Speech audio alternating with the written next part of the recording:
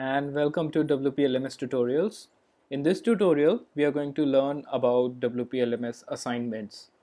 So in the latest 1.5 version, we have added a new feature called WPLMS assignments. So I'm going to quickly give you an overview of what this assignment feature is all about, and then we can proceed to the creating part and evaluation part of the assignments.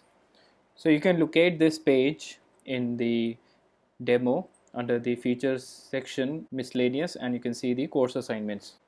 So as you can see, the course assignment is located at the bottom of every unit, and it has a maximum duration and maximum marks.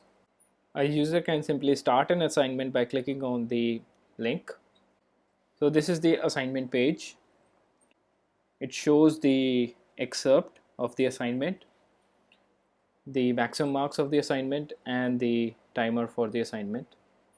So the assignment feature is more or less like quizzes, just that the time goes into days and they have to be manually evaluated. So once a student starts an assignment, she can then upload the assignment and enter some details and click on upload assignment to upload the assignment. All the previous assignment submissions appear in this format. A student can simply clear her previous submissions using the clear previous submissions button. A student can submit an assignment any number of times, but only the last submitted assignment will be considered in the evaluation. To submit an assignment, a student can simply click on the submit assignment button,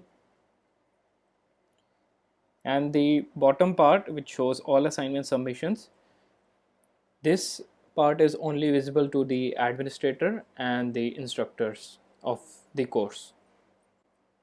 Next is the manage assignments. So this is the instructor part. Assignment submissions are located in the course admin submissions section.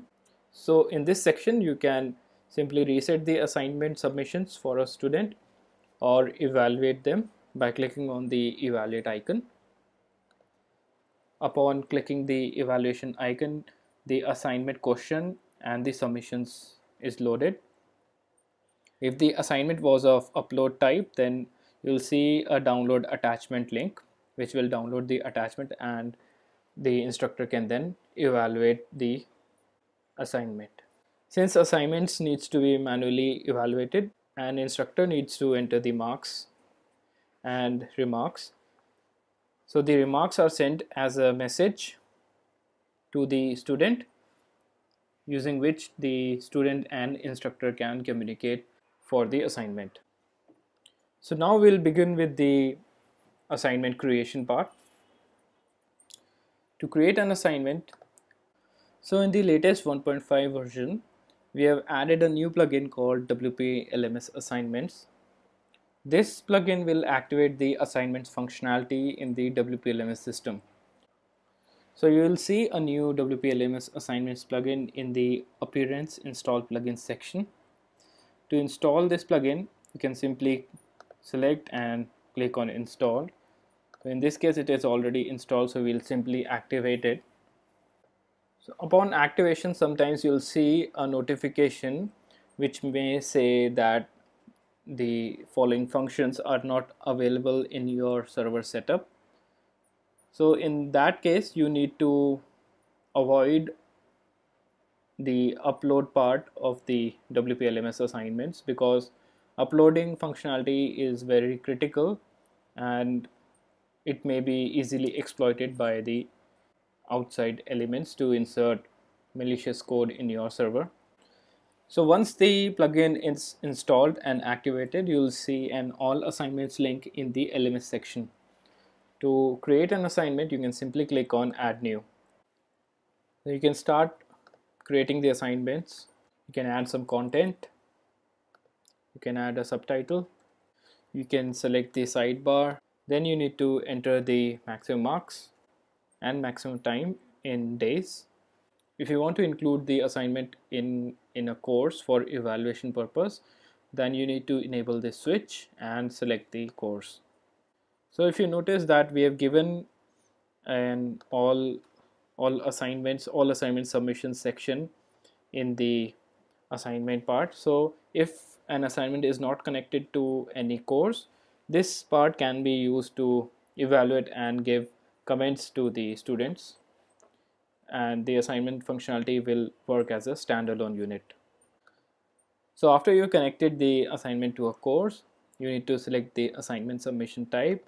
You can select text area or upload field. So for upload file, you need to select the attachment types. So if you need images, then you can ask for images, and this functionality supports a lot of other file types. Once selected, you need to select an assignment type. This is helpful in sorting out if you have a lot of assignments. So once you have published an assignment, next is you need to connect this assignment to a particular unit, and select a unit, and in this unit you'll now see a link, connect an assignment, and you can select your assignment to connect this assignment to this unit. So just like this, an assignment can also be connected to an event.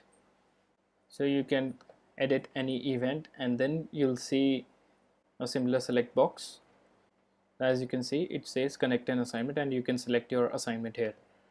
So that's it from the assignment creation part. Next is the assignment management part.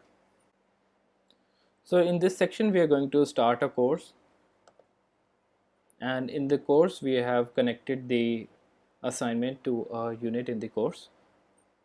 So once the course is started, you can see the connected assignment at the bottom of the unit. You can click on it to open it in a new tab, and to start an assignment you can simply click on start assignment button. So now the full content of the assignment and the upload box along with additional notes is visible to me, and it shows the allowed file types and the maximum file size supported by the server. So we'll upload the assignment.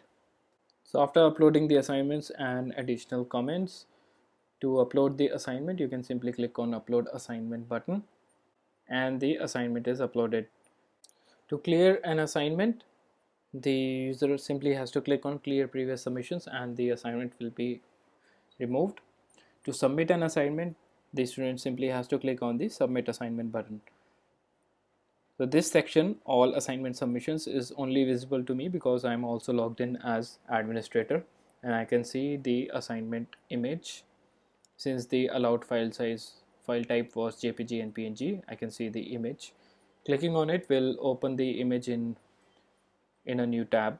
So now as a student I will submit the assignment, and to check the assignment user can simply click on check results. So since the assignment is not evaluated, it shows 0 marks. So next is we'll log in as instructor to evaluate the assignment. To evaluate an assignment, an instructor simply has to go to the admin section in the course under the submissions tab and locate the assignment submissions. Click to expand, and an instructor can reset the assignment or evaluate the assignment. Upon evaluation, the assignment content and the submitted content by the user along with the download attachment link is visible. The instructor can then download the attachment and evaluate it. After the instructor has evaluated the assignment, she can simply enter the marks for the assignment and remarks. So after giving the remarks, to complete the assignment evaluation, the instructor has to click on give marks. Now at this point, instructor can also change marks and click on marks saved again. So this will be the final marks used in course evaluation later on. So once the marks are evaluated, the assignment will no longer be there in the assignment submissions. And as a student, the student also gets a message which shows the assignment results available, and clicking on it will show the assignment remarks and the check results button. Clicking on the check results, it shows the results of the assignment. To see the instructor remarks, clicking on the button takes you to the message thread back again. So next is the evaluation of assignment in course evaluation. So now as a student, if I submit the course after filling everything and I finish the course, it has been submitted for evaluation because it was set to manual evaluation mode. Now as an instructor, I can click on admin and go to submissions, course submissions, and I can see the course submitted by the instructor. Now if I click on evaluate, I can see the marks in the assignment and the marks in the quiz and the total marks for the course, so based on which the percentage can be calculated. If the course was set on auto evaluation mode, the percentage was simply a division of this. So we'll give some percentage for the course and mark the course as complete. So that's it from WPLMS assignments section. Thanks for watching.